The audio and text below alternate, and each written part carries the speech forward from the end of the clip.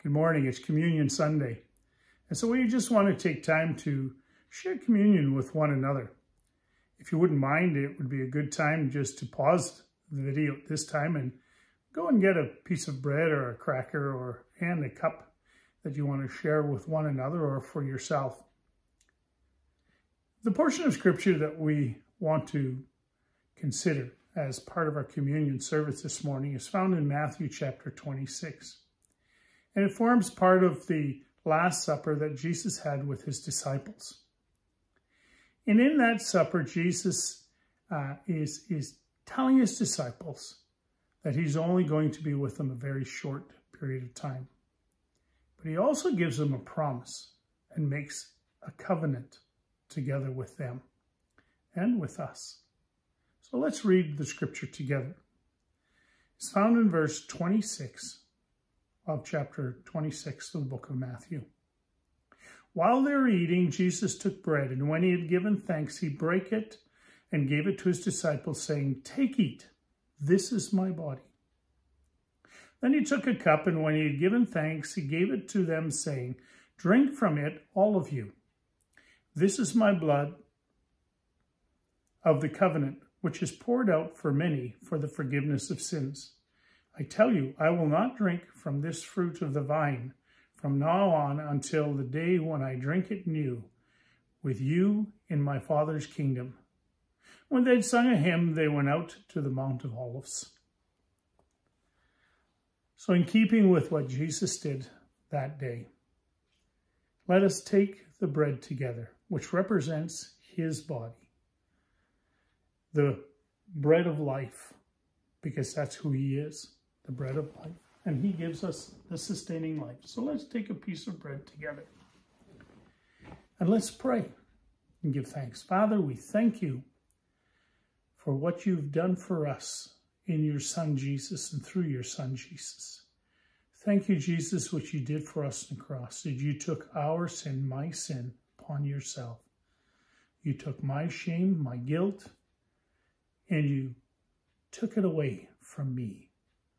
That, Lord, you gave yourself, and in giving yourself, Lord, you have given us the ability to have life to its fullest. Thank you for this piece of bread, which represents what you did for us on the cross of Calvary.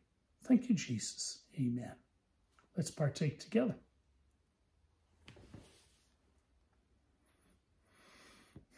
And in the same way, after the supper, he took the cup, which, as we understand, is the third cup in the Jewish Passover.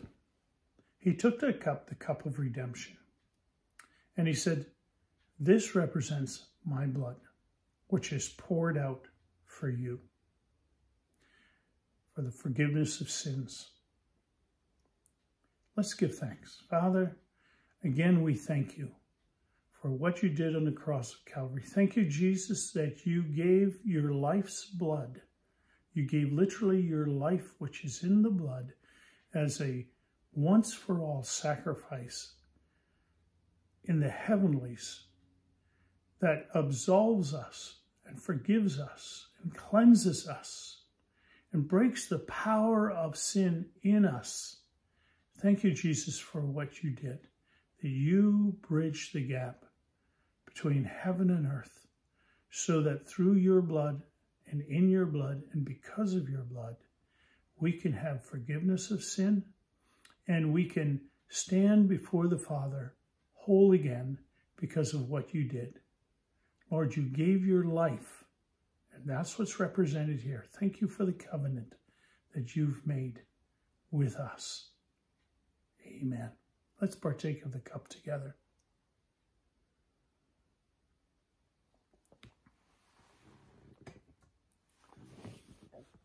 And having done that, the disciples then went on to the Garden of Gethsemane, passing over the Kedron Brook, seeing how God was going to give them new life.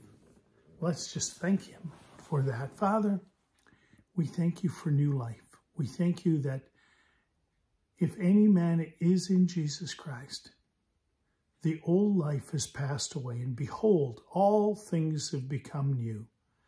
Thank you for that transformation within us, Lord.